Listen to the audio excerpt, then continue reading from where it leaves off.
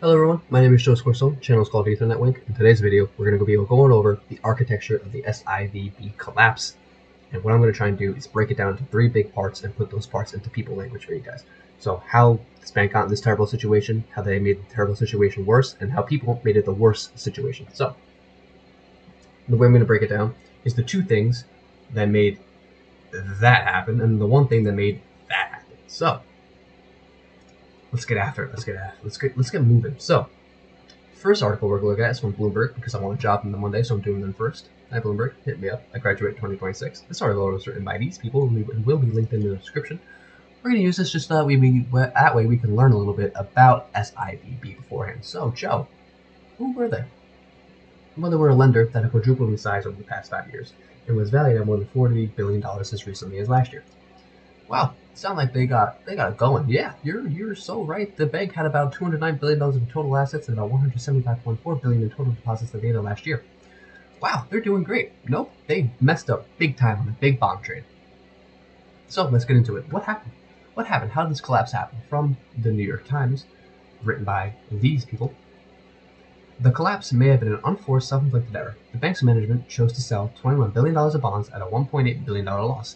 In part, it appears because many of those bonds were yielding an average of only 1.79% at a time when interest rates had risen drastically and the bank was starting to look like an underperformer relative to its peers. Why is 1.79 so significant? 1.79%. Well, when a bond's yield goes up, the bond's value goes down. So here's a graph of 10-year bond yields. I don't know what kind of bonds they had specifically. I'm going to make a YouTube video about it. I'm going to guess that they had 10-year bonds. So we see the bonds yield around this point, around that value. And then it damn near quadruples. Okay, that's what happened. Now what does that happen when a bond's yield damn near quadruples? Well, this is the futures. This isn't the bonds. If you buy bonds, you don't buy this. If you buy futures, you buy this. Well, we can use this for trend. Well, bonds value goes down when the yields do that, and they go down by quite a bit. Now, what's so crazy about this is that if we remember from Bloomberg, they had $209 billion in assets under management. So, 10% of their assets under management on a single idea. And if we look at the dollar loss amount, $1.8 billion loss on a $21 billion investment, that was about 9%. The fact that this happened with 10% of their assets under management and a 9% loss is ridiculous, in my opinion, from a risk management standpoint. Maybe I don't know nothing, or maybe I'm the only person that's really opened his eyes and looked at how ridiculous that is. A 9% loss caused a $40 billion business to go out? Okay. But now, what else do we know, Joe? Because you said that there were two parts that made that happen, this big drop right here. Yeah, what's the second part, Joe? I'm going to tell you. In order to try and make back all that money that they lost, they did what's called a stock offering. So I'm going to use simple numbers. Let's say you're a business and you're valued at $1,000 and you have 100 shares on the market. Each share is going to be worth about $10. That makes sense? Worth $1,000, 100 parts, $10 a part. Now, let's say that you're SIVB and you quadruple and you still have the same amount of shares on the market. That's not how that works. This is a gross oversimplification. Each share would be worth $40. Now, let's say you lose $1.8 billion in some bonds, and all you would need is $4,000 to get you out of it. Well, you would do what's called a stock offering. You would sell more shares to the market at the current market price. That's what you would do. Or if you did it you could offer them to a buyer, you can offer them just to the market. I believe in this case scenario, they just offered them to the market. So, 100 shares, in our example, at the current market price in our example, which is 40. So, let's assume, we're going to do this two ways. Let's assume that the value of your business hasn't changed at all. But now there's just double the amount of shares in the market.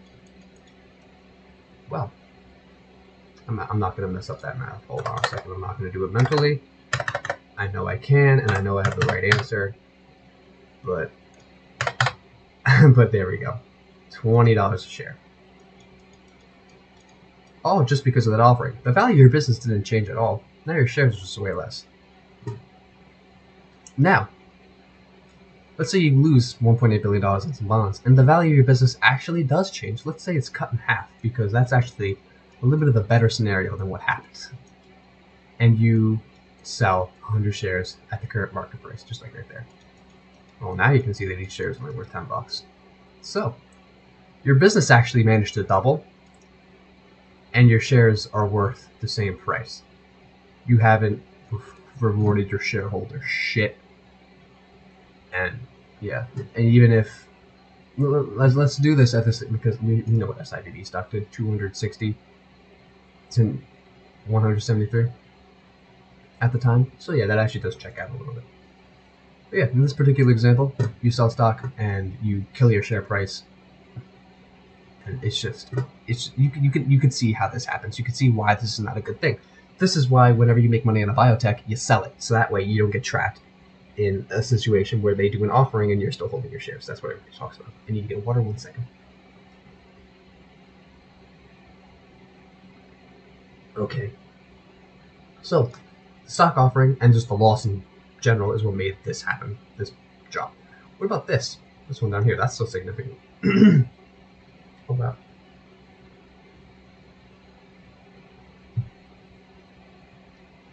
Excuse me. Wow. I just looked at this and maybe like closed forever.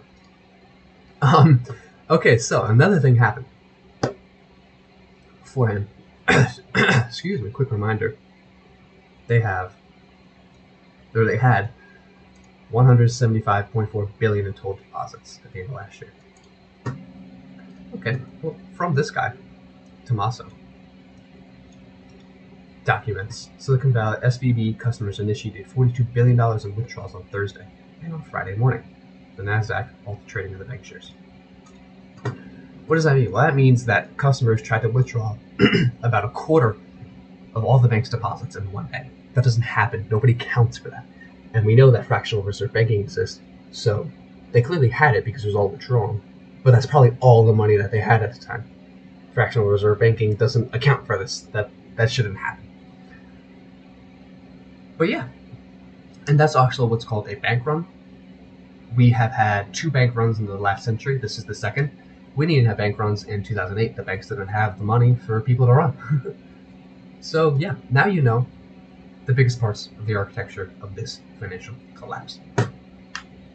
I really do think that you could boil it down to all of that, because then you get into the nitty gritty, crypto, yada yada, big loss on bonds, and a whole lot of that is what triggered a lot of this. The 9% loss on the trade. There's got to be more.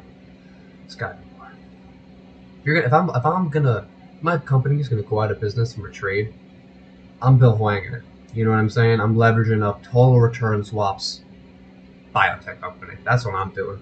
You know what I mean? But that's all for this video. I told you to be quick. 8 minutes. Look at that. The one time I'm happy to be quick. So, I hope you guys enjoyed this video. I hope you learned something new about one part of this whole collapse. Of course, many things working in the background, working where we don't see. We probably don't even know a lot about this. But, yeah, Jim Cramer continues to be very wrong all the time, even because of SBNY. The stock that just has gotten destroyed from this, 75% last year. These are financial institutions looking like Kathy stocks at the start of 2020 or 2022. I can say that joke because I have a lot of them. Okay, so I hope you guys learned something new. I hope you guys come around for the next one, and I hope you guys have a great night. My name has been Joseph Corson, channel called Ethernet Link. Bloomberg 2026. Don't forget, that's when I graduate. But yeah, I love you guys. Have a good night.